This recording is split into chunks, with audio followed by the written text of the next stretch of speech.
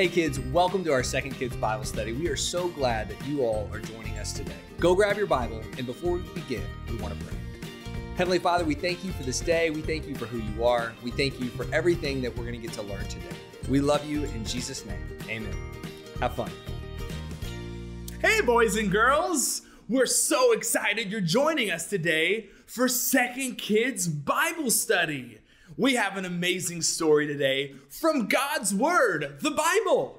But I want you to remember two things every time we read from the Bible. One, I want you to know that everything in the Bible is from God. And two, everything in God's Word, the Bible, is true. It actually happened. It's real. I'm so excited for our story today. Remember this, we're in a series called, Where's Jesus? We know this, that Jesus died on the cross. They put him in a tomb. And then 3 days later, he rose from the grave. He came back to life. And after Jesus was alive, he met a bunch of different people. And we're going to learn about all of these people who met Jesus and were searching for him. I'm so excited for that today, boys and girls. Did you say you're looking for Jesus?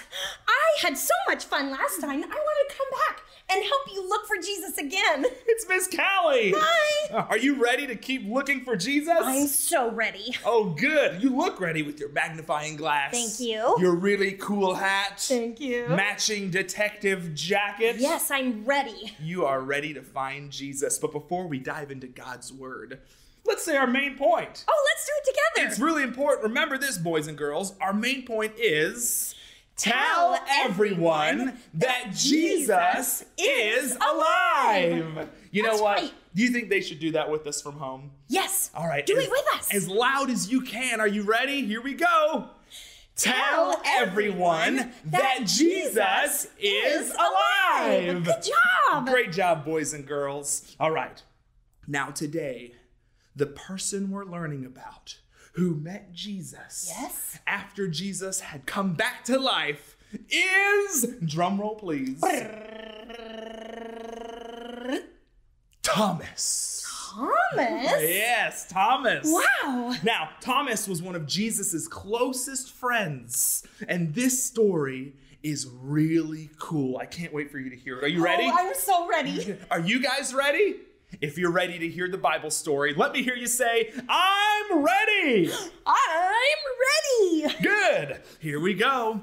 All right, now, what had happened was all of Jesus's disciples, his closest friends, were sitting in a room with the door closed. But someone wasn't there with them.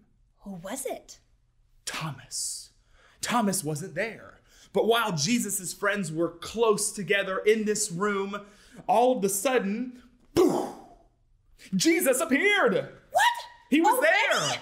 Yeah. That was fast. You already found Jesus. I know. The disciples saw him, and they were so happy and relieved because they've been so scared, and they've been like, where is he? Where's Jesus? But they found him. And you know what the disciples did? What? They were so excited that they found Jesus that they decided, we need to tell Thomas. He wasn't here. Well, that's a good idea because we're supposed to tell everyone about Jesus. You're right, Callie. And so that's what they did. They ran off. They found Thomas and they were like, Thomas, Jesus, he's alive. Yes. And you know what Thomas said? What? Thomas was like, I doubt it. What? I don't think he's alive. Why didn't he believe? Because he didn't see him.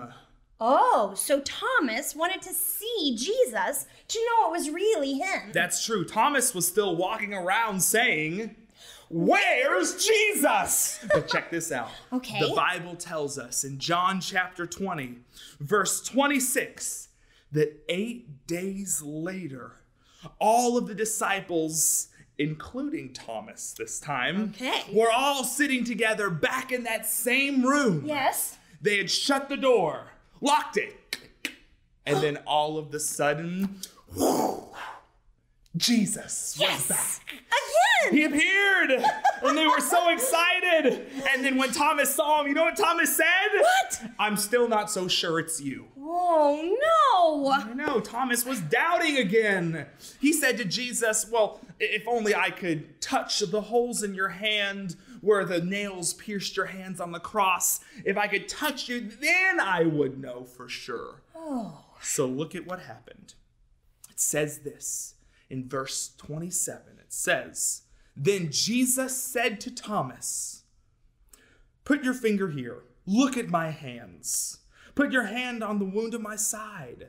Don't be faithless any longer. Believe. Thomas got to see and touch Jesus. And then Thomas said, my Lord and my God. Thomas was so excited. Oh, I can't blame him. I'd be excited too. Yeah, he had found Jesus. But then in verse 29, Jesus says something really important. Okay. Something that was important to Thomas and something that's important for us too, even today. Okay, so we should listen, boys and girls. This is really important. Jesus said, you believed because you have seen me. Yes. But blessed are those who believe without seeing me.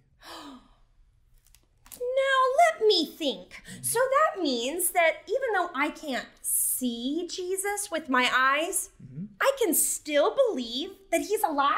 That's right, Miss Callie. And you know how you can know he's alive?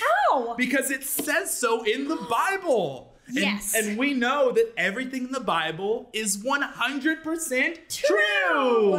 And we know that Jesus is alive, and that's why we should tell everyone, just like the disciples did. And now Thomas knew Jesus was alive too. That's right. That's our main point. Let's say it together. Okay. Tell everyone that Jesus is alive. Great job, boys and girls. I can't wait for us to meet again soon to keep learning all about where Jesus went. Bye. Bye. See you next time. It's time to do our memory verse together. Now, this verse is kind of long, but I bet if you practice it every day, you'll know it super fast. We're going to do it 2 times. The first time, really slow, and the second time at normal speed. Here we go. Then Jesus told him, because you have seen me, you have believed. Blessed are those who have not seen me, but still have believed. John 20:29. Great job. Let's do it one more time. Then Jesus told him, because you have seen me, you have believed. Blessed are those who have not seen me, but still have believed. John 20:29. Thanks so much for doing that with me. Well, guys, thank you so much for joining us for a Second Kids Bible study. We hope that you enjoyed this time. Right now, there can be a few questions that you and your families can discuss and really dig deeper into the lesson that we just learned. Again, guys, we're so glad you joined us, and we will see you next time.